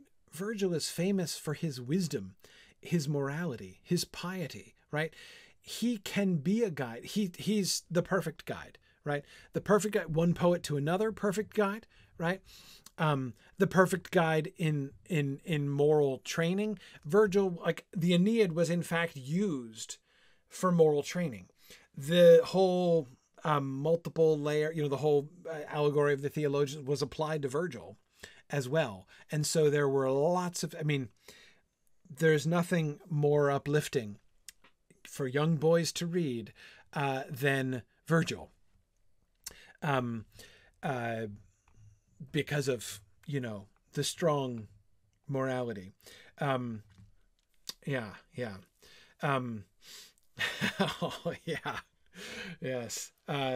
Serena's thinking about Charles Williams' poem Taliesin on the death of Virgil, in which Virgil's readers posthumously save his soul. Oh man. That's, yeah. They were all into the Dante and Virgil were uninterest of many of the Inklings. Tolkien least of the lot, I think, but still not uninterested in Dante. Yeah. Tom Hillen says still isn't anything more instructive for young people to read. Absolutely. Yeah. Anyway, okay. So let's see what else is I. But Lee, anyway, back to the point that you were sort of fixing in on, right? He fanboys for a little bit, right? And then he immediately turns to Dante for help in his trouble, right? I'm surrounded by carnivores. Help me, Virgil, right? He has the instinctive sense, right? That Virgil obviously is going to be able to assist him. So although it might seem counterintuitive that a dead poet is just what you need when you're being menaced by a gigantic and probably allegorical she-wolf, Dante knows that in fact that's what he needs. And of course, immediately, Virgil says, "It is another path you must take if you would leave this savage wilderness." Dante is, of course, perfectly right. Of course I can show you the way out of this, right? As I have guided generations of young people through the wilderness of, their teenage years. Yeah. Anyway, okay, we'll keep going. "Therefore, I think and judge it best for you to follow me, and I shall guide you, taking you from this place through an eternal place, where you shall hear the howls of desperation and see the ancient spirits in their pain as each of them laments his second death. And you shall see those souls who are content within the fire, for they hope to reach, whenever that may be, the blessed people. If you would then ascend as high as these, a soul more worthy than I am will guide you. I'll leave you in her care when I depart, because that emperor who reigns above, since I have been rebellious to his law, will not allow me entry to his city. He governs everywhere, but rules from there. There is his city, his high capital. Oh, happy those he chooses to be there." So this is Virgil's plan. This is the preview. Right. This is the dumb show in which we act out the scene before the scene. Right. He's just given the spoiler of the whole thing. Right. This, by the way, this is not allegorical. This is indirect speak, but it's not allegorical speak. He means you to understand what he's talking about here. "I shall guide you, taking you from this place to where? An eternal place where you shall hear the howls of desperation and see the ancient spirits in their pain as each of them laments his second death." That's hell. Hell is the second death, right? They've died once physically. Now they are dying spiritually for all eternity. That's their second death, their desperation, ancient spirits in their pain. It's an eternal place. Sounds like hell. Got it. Okay. "And you shall see those souls who are content within the fire, for they hope to reach, whenever that may be, the blessed people."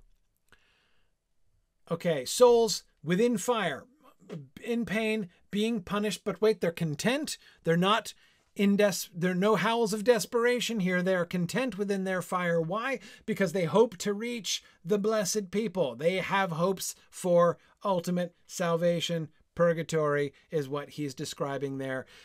Purgatory, just very brief overview. We don't want to get too deep into purgatory right now. Purgatory is the transitional place. 100% of souls in purgatory are going to heaven. It is the entryway into heaven. You go to purgatory first. You are purged. You are cleansed. It's a cleansing process. You are cleansed of your sins, and then you go among the blessed people. Some people are there for a long time. Some people are there for less time. It's a cleansing process, but it's not. Some people get real confused and talk about purgatory in deeply confused ways, including like 90% of Protestants. But I know that I'm with you, but it's people will talk about will confuse purgatory and limbo, for instance. Totally different. Purgatory is like there's the line, right? that like damned, not damned, right? Everybody in hell is on the bad side of that dividing line. Everybody in purgatory and paradise are on the other side of the line. 100% of people in purgatory are bound for heaven eventually. It's just a question of when they'll get there, when they are finished getting cleaned up. So those are the ancient, not the ancient spirits in their pain. Those the souls who are content within the fire, right? And the blessed people. If you would then ascend as high as these, that is the blessed people who are in paradise, right?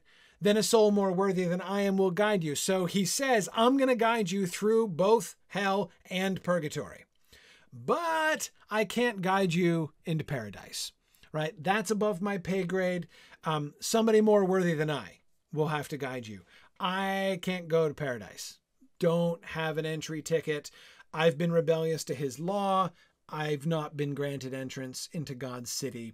He governs everywhere, but rules from there. There's his city, paradise. Again, this is like my indirect talking about paradise, about describing heaven, his high capital. Oh, happy those he chooses to be there. Yeah. Okay. Oh, yeah. David says, would the controversy regarding the selling of indulgences have started to fester by Dante's time, or is that only later? Oh, no. It started. I mean, it's going to fester more later on, but we'll get there. We'll see some evidence before we're done here of that kind of thing. Okay. Good. Veronica says, why can Virgil go to purgatory if he does not qualify for heaven? That is an excellent question. I don't know. Well, that is to say, so like purgatory, he doesn't live in purgatory. Like he can, but apparently it's okay for him to see it. He can't go to heaven. He can't travel there at all, but he can go to purgatory. It almost seems, Veronica, like a kind of special grace given to Virgil for Dante's sake in order to guide him. But if we ever talk about purgatory later on, we'll definitely look at that because it's an interesting dynamic in looking at Virgil's role in purgatory compared to Inferno and his relationship with Dante there. And then, of course, the big finish, the handover, right, happens at the end. The sign out, right, at the end of purgatory is a really, really interesting and important moment. Yeah. So, okay. Yep. Yeah, exactly, Stephen. It's purgatory is still on earth, basically. If you want to know where purgatory is, the penguins are hiding it. It's at the South Pole. Now you know. Spilled the beans, but we'll get there someday, maybe. Okay. And I replied, O poet, by that God whom you had never come to know, I beg you that I may flee this evil and worse evils, to lead me to the place of which you spoke, that I may see the gateway of St. Peter and those whom you describe as sorrowful. Then he set out, and I moved on behind him. Dante's submission. O poet, I beg you. Notice, though, the frame there, right? Notice the frame that it's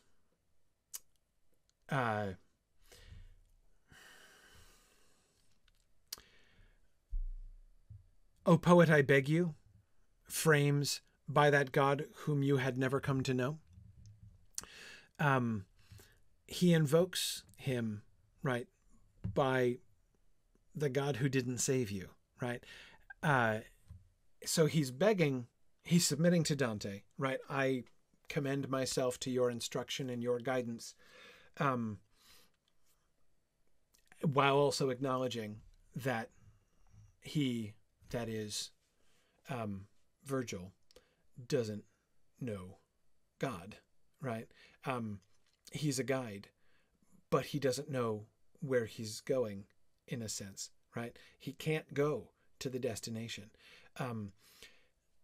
It's a really interesting, I find this combination really interesting, that I may flee this evil and worse evils. Lead me to the place of which you spoke, that I may escape this dark wood and these fierce beasts. Take me to hell. Show me hell. Hell is the means of escape for Dante. It's the beginning of his spiritual journey. It's a way of making sort of literal the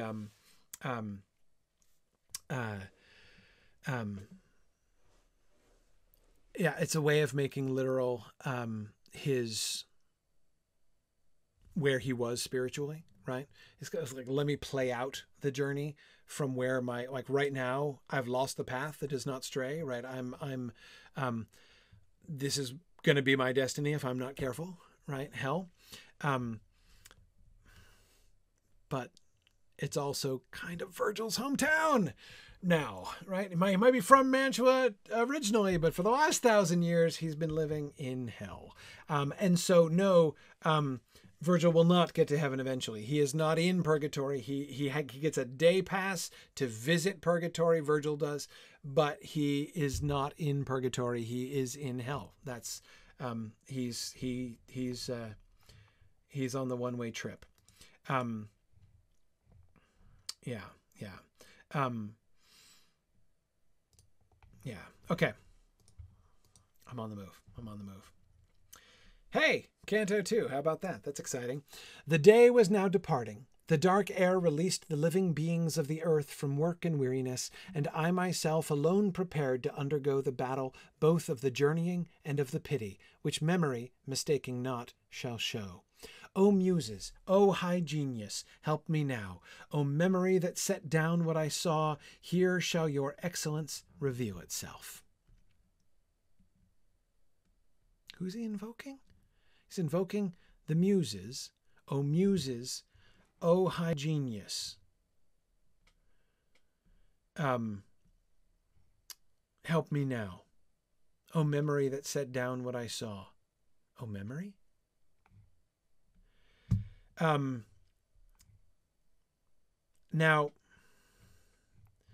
I have to be a little bit careful. If a later poet uttered that line, O Muses, O high genius, help me now. If Byron or Shelley said that, they would mean my genius, right? They'd be talking about themselves. Like the I have nothing to declare but my genius line. That's Oscar Wilde, I believe, but that kind of thing, right? If Byron had said that line, that's what he would have meant, I think. But that is not what Dante, I believe, means by high genius. Memory is, of course,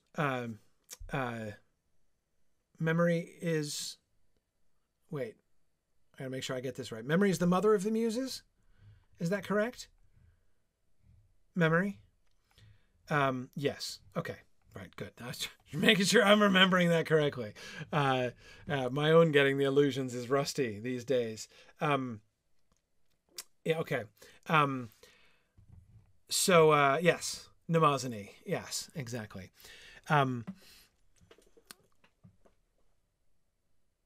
High genius might well be genius, capital G. That is the god of generation, of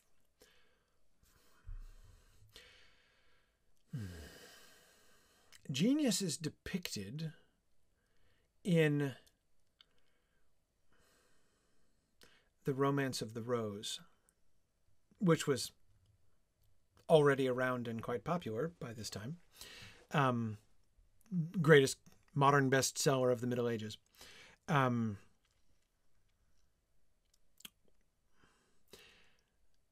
Okay, in the Romance of the Rose, Jean de Meun depicts genius as bringing forth material which he gives to the goddess Natura, nature, who is at her forge hammering them into shape. So you've got the substance of matter, and you've got the form into which matter is put. Genius brings forth the matter, nature forms it into shapes.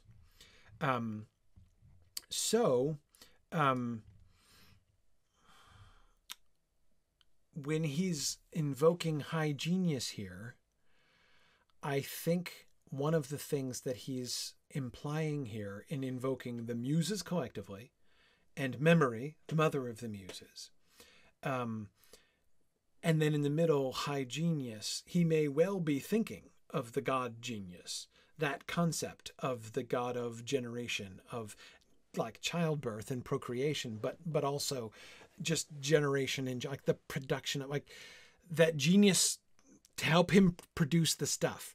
His job as poet is to be the maker. He's playing the role of nature here, right? He's giving a shape to it. He's the one with the hammer and the forge in the making of this poem. If we extend, if we apply rather, the metaphor from the Romance of the Rose, or the allegory of the Romance of the Rose, not all of it, just that bit. Sorry, for those of you who don't know, the Romance of the Rose is a very popular love poem, and it's very dirty. Anyway, never mind. It's really complicated, but there's a lot of sex involved. Anyway, point is, so yeah, I do see the masculine and feminine thing, Serena, very much, with genius and mnemosiny there, genius and memory, also as sort of like these, in a sense, sort of these sort of divine faculties that are informing his own. On the one hand, he needs to remember, like to set down what I saw. This is my experience, right? This was my vision. This was what happened to me. And so I'm invoking memory to help me to hold on to these things, to set down what I saw. But also, again, high genius to feed him matter, I believe.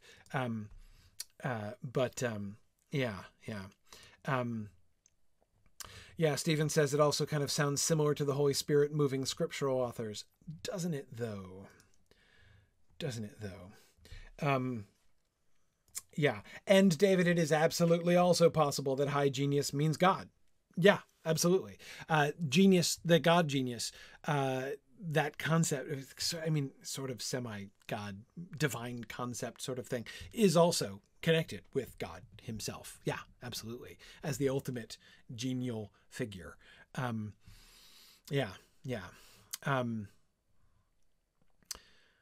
dark air released the living beings of the earth from work and weariness, and I myself alone prepared to undergo the battle, both of the journeying and of the pity.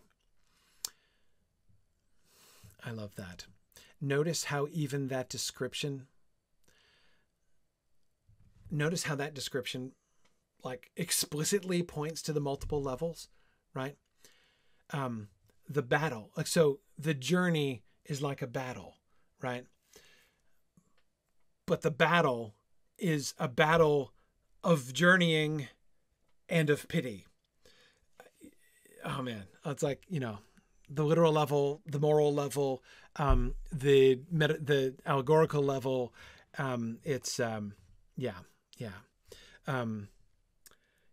Whew. Serena asks, did Milton know Dante? I can't imagine Milton didn't know Dante. I mean, it's possible, but I can't imagine it. He must have known Dante. I don't know Milton well enough to be able to think off the top of my head, to be able to prove it off the top of my head, like if he clearly alludes to him, or if we know. But yeah, no, they didn't hang out, Arthur. Sorry, that's a very English professor way of talking. Just meaning, had he read Dante, of course. Not that they hung out. Yeah, I can't imagine it. I can't imagine it.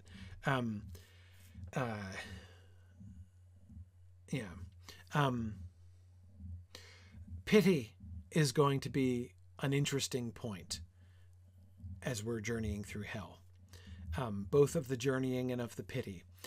Dante's response to the souls that he is going to meet in hell is going to be variable. It's sometimes will be piteous and sometimes less so. But that makes it very interesting that he describes the battle of the pity. I think that's an important context for us to keep in mind. Yeah. Yes, sir. Does Milton know Dante now? Maybe. Maybe. Yeah. Is there somewhere where they're going to be hanging out like we see the literary coterie down in Limbo? We'll see. Okay.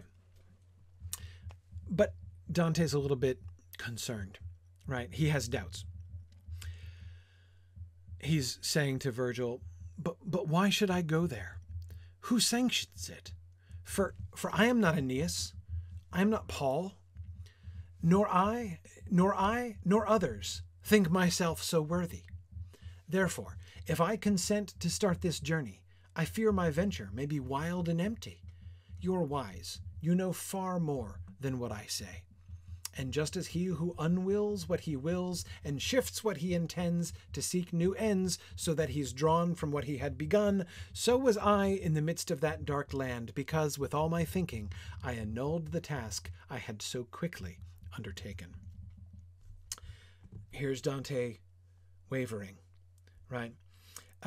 Yeah, Stephen says, I'm not Aeneas, am not Paul, isn't exactly a high bar for humility. No, it's really not, is it? Now, so Jennifer asks a wonderful question. Did Paul take a trip to hell? Why are we paralleling Paul and Aeneas? Like, okay, I get Aeneas. Aeneas went to the underworld, right?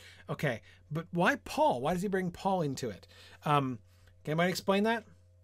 Paul got a guided tour, right? He didn't go to hell. Paul went to heaven. He got a guided tour of heaven. And so remember, when he's setting out on the journey here, he's been told already where he's going, right? Hell is just step one. So he's not Aeneas. He's going to do what Aeneas did. He's going to go to the underworld, right? And so it's already enough to say, I'm not Aeneas, right? I mean, I'm going to be doing what Aeneas does, but I'm not Aeneas. But then you're saying that after that, I'm going to go up and I'm going to give a tour of heaven like Paul? When was Paul's tour of heaven? Good question. 2 Corinthians 12, I want to say. I know a man, whether in the body or not in the body, I cannot tell, God knoweth, who was taken up into the third heaven and shown things. That was, Stephen was typing it out as I was trying to quote it from memory. Yeah, exactly. That passage was universally understood in the Middle Ages to be a circumlocution of Paul speaking of himself. That it was a humility gesture for Paul to say, I know a man who did this. Like that was, but it was like not, he wasn't really trying to keep it a secret. It was just like a rhetorical technique of his to introduce it that way. 2 Corinthians 12. Oh, I nailed it. Okay. Yeah. Okay. Yeah. 2 Corinthians 12.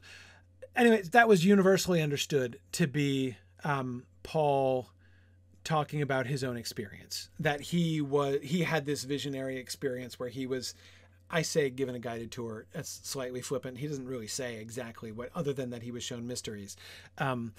But anyway, that Paul was given this sort of experience, right? So in going to the underworld, he's like Aeneas. In going up to heaven, he's going to be like Paul. And, Virgil has just been telling him that it's like the whole gamut, right? He's going to be running the whole gamut here. So this is why he's troubled here. That's why he's paralleling himself in both cases. Bruce says Paul also humble brags a little bit. I mean, he's not exactly boasting, but I hear you. Anyway, okay. So So so he's acknowledging the parallel here, right? Like, man, okay, so I'm supposed to be, but of course also in saying, not only is saying I'm not Aeneas, I'm not Paul, not the most humble statement that anyone has ever made, Stephen, as you were suggesting, but in addition, by saying that, he's also kind of pointing out, and neither one of them did both, like, who's gotten the full tour? Oh, that's a small list. I think that's me. Well, no, not me. There's one other person who's been to all three, right? Presumably, and that's Jesus. Exactly. Exactly. Yep. There you go. There you go. So, yes. Nor I, nor others think myself so worthy. If I consent, I fear my venture may be wild and empty. Like, is it inappropriate? Like, is this a trick question? If I say, great, yeah, no, this is fantastic. In fact, this is just what I've been looking for. I think I have, did I show you my CV, right? I think I have the qualifications for this and I'm the perfect candidate for this role. Then that's a bad sign, right? If you start like that, then it's probably just going to be a wild and empty venture. In fact, right? It's not going to be the kind of spiritual journey that it's supposed to be. So he's afraid of that. You're wise, you know far more than what I say. So remember, his first question is, who sanctions it? Well, why should I go there? His first question. His second question, who sanctions it, right? Like, why should I think this is okay? By what authority am I being invited to do this? Why should I think I should do this? Yeah.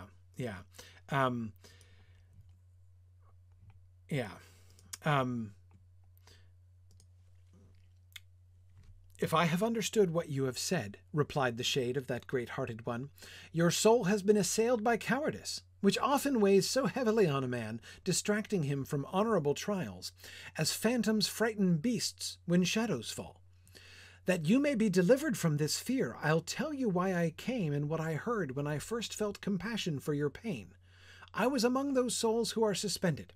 A lady called to me, so blessed, so lovely, that I implored to serve at her command.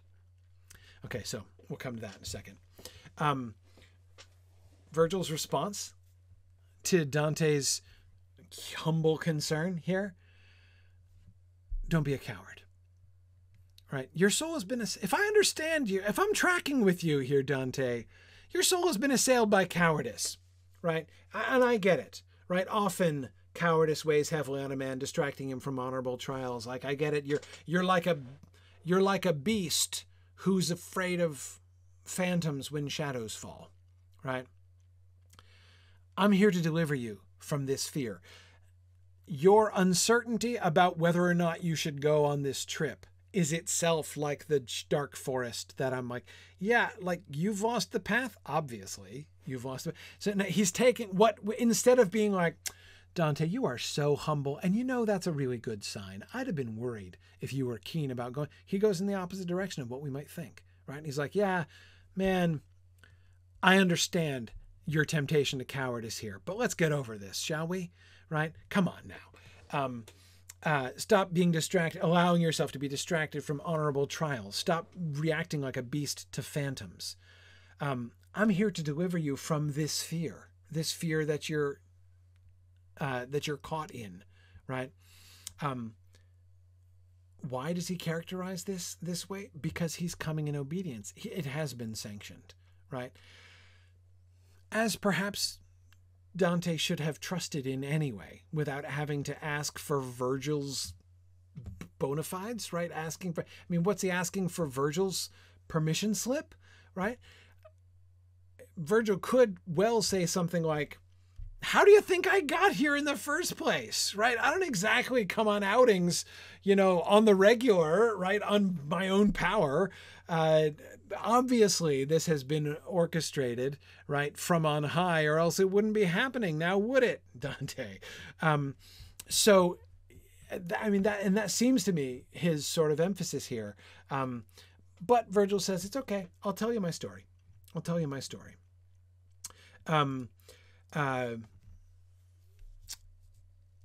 Here's my story. I was among those souls who are suspended, which, don't worry, he's not actually hanging. Once we get down like that, I could be taken more than one way, you know what I mean? But anyway, so I was down, hanging with the folks in limbo, and a lady called to me, so blessed, so lovely that I implored to serve at her command. Who's that? Oh, wait, don't read ahead. If we just read that, we stop at line 54 of Canto 2. Who is he talking about? Who does it sound like he's like, what, first guess? Not Galadriel, Stephen. Who's he talking about? Who's he talking about? It totally sounds like the Virgin Mary, right? I mean, that's got to be your first guess, is that it's a lady so blessed, so lovely that I implored to serve at her command. It's got to be Mary, right? Clearly, it's got to be Mary. Her eyes surpassed the splendor of the stars, and she began to speak to me so gently and softly with angelic voice. Okay, right? I'm still tracking with the Marian thing. She said, O spirit of the courteous Mantuan, whose fame is still a presence in the world and shall endure as long as the world lasts, my friend, who has not been the friend of fortune, is hindered in his path along that lonely hillside. He has been turned aside by terror. From all that I have heard of him in heaven, he is, I fear, already so astray that I have come to help him much too late. Go now, with your persuasive word, with all that is required to see that he escapes. Bring help to him, that I may be consoled. Now, we've still not been told exactly who the lady is, right? By this time, by the time we get down to line 69, we might perhaps have some doubts that this is actually the Virgin Mary, right?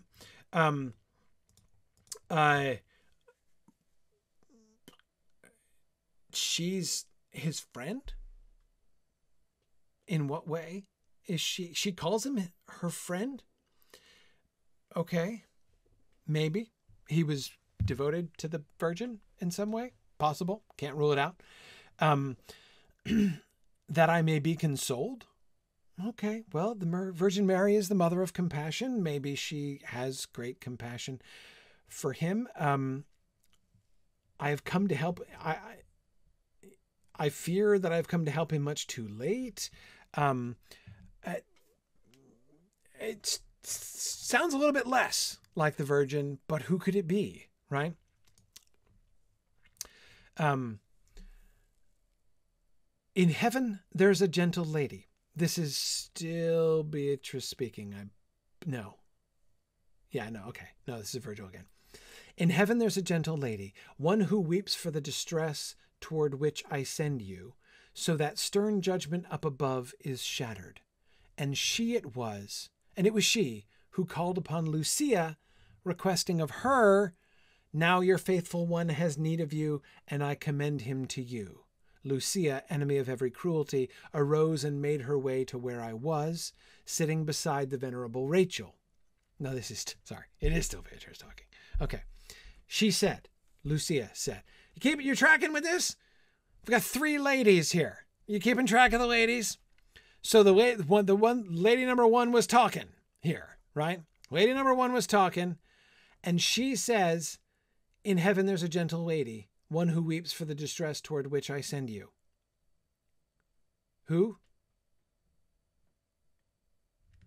It was she who called upon Lucia, requesting of her. Wait a second. That's the Virgin Mary. Okay. The stern judgment up above is shattered. Who weeps for the distress of the suffering, and her weeping for the distress shatters the stern judgment up above. That's the Virgin Mary. Okay, so the Virgin Mary interceding for the suffering calls up Lucia, Saint Lucia. Blanking. Lucia, the patron saint of, whoa. I'm forgetting. Somebody remind me, who's Lucia, the patron? Oh, right. Yes. Of light, of like the illumination from heaven, of eyes, and of seeing. Yeah. Okay. Lucia says, Now your faithful one has need of you, and I commend him to you. Lucia, enemy of every cruelty,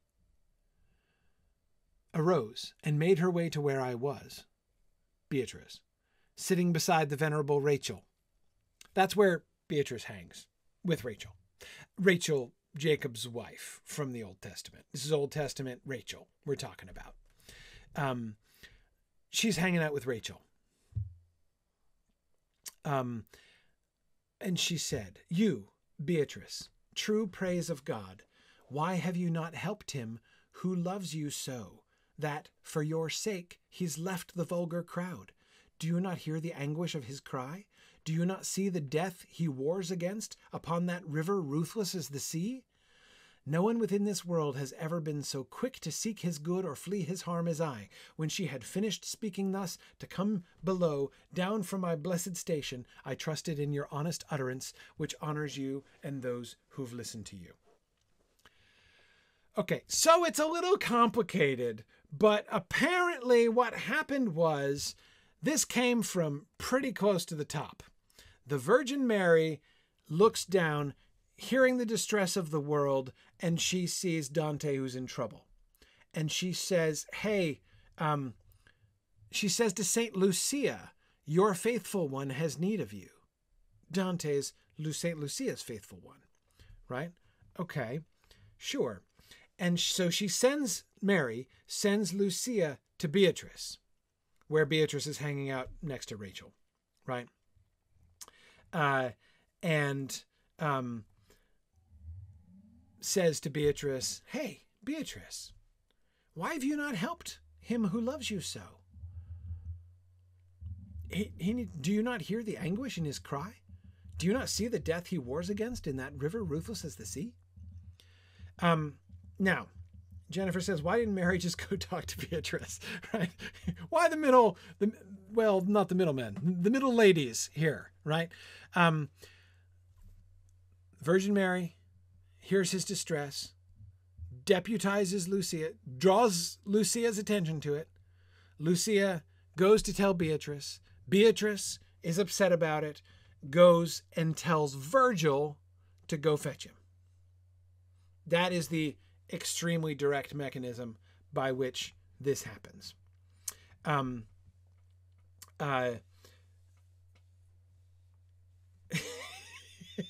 Michael's answer to the question, why doesn't she just tell himself, is they're in 7th grade. No, it's not like that. It's not that, like, you know, Mary can't go and tell Beatrice straight about it because they hang with different crowds and so I can't be seen associating with her directly. It might sound like that, but it's not quite like that.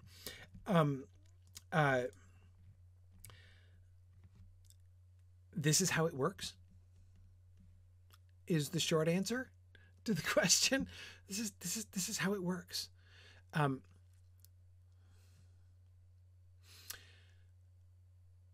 There is a reason why the workings of heaven and the action of grace is understood in this way. As someone who came from a Protestant upbringing, it took me a very long time to come to understand this. I think I understand it better now.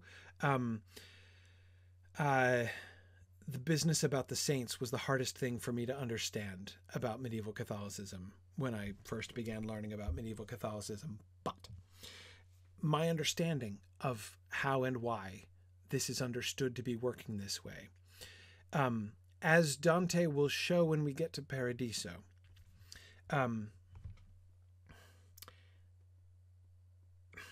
heaven is a community. Heaven is not God standing alone and acting. And by the way, there are also people there watching, right? Like he's got an audience in heaven. No, they are part of, like, the, you know, there's the blessed souls are joined with God. They're part of the action now. They are part of the mechanism of his grace. That's what it means for the blessed to be joined with God and in community with each other and in communion with God. For God to involve them, all of them, from the Virgin Mary down to Beatrice. I say down to Beatrice not because she's the least, but because she's one of the most recent. Beatrice might be hanging out with Rachel, but they've not known each other long. She's only been there a couple years, like 7, I think.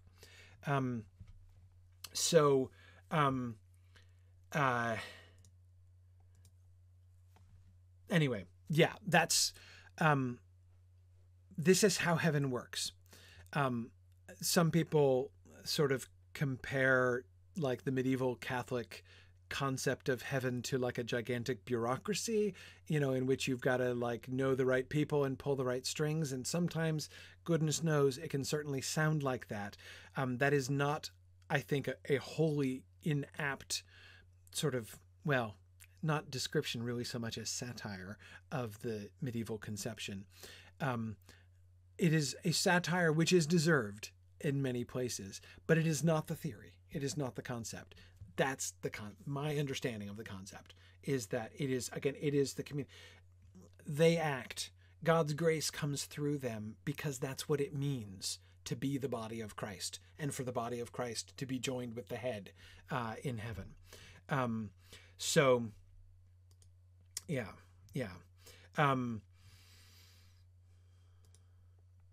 And that is exactly why, Devorah, if you're really a saint, you'll perform miracles. That's why the performance of miracles is the evidence, the inescapable evidence of sainthood.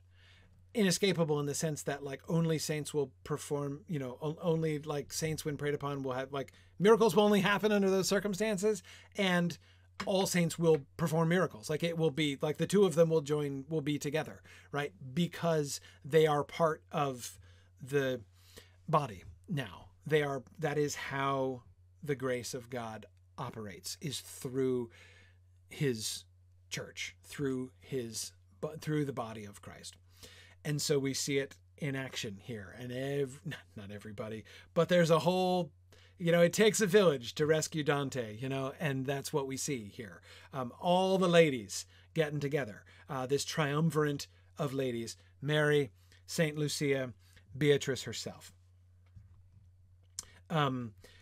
Yes, with Veronica is thinking of the phrase the communion of saints in the Apostles' Creed. Yeah, sure, absolutely. Okay.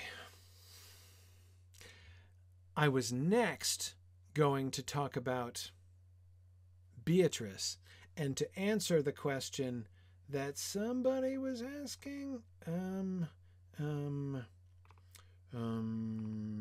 I forget. It was a while back.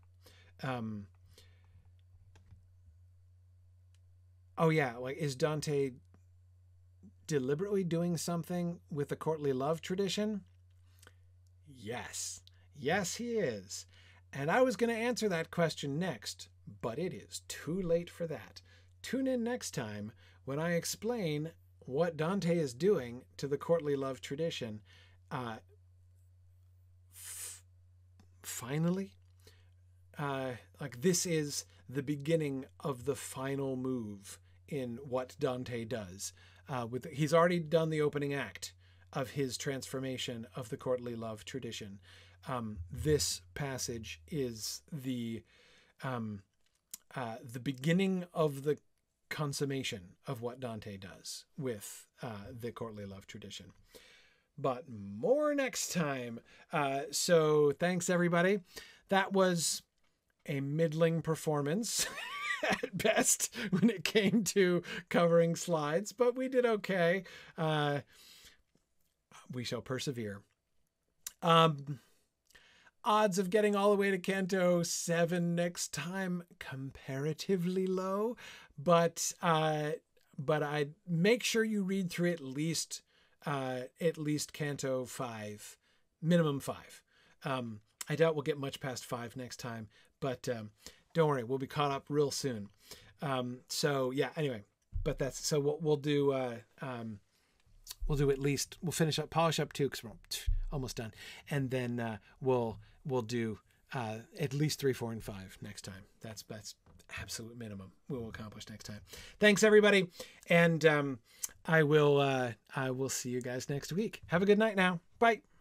The Mythgard Academy has been offering in-depth discussions of awesome books and films since 2013, completely free to attend and free to download. If you've enjoyed our discussions and would like to help them continue, please consider donating at signumuniversity.org/fund.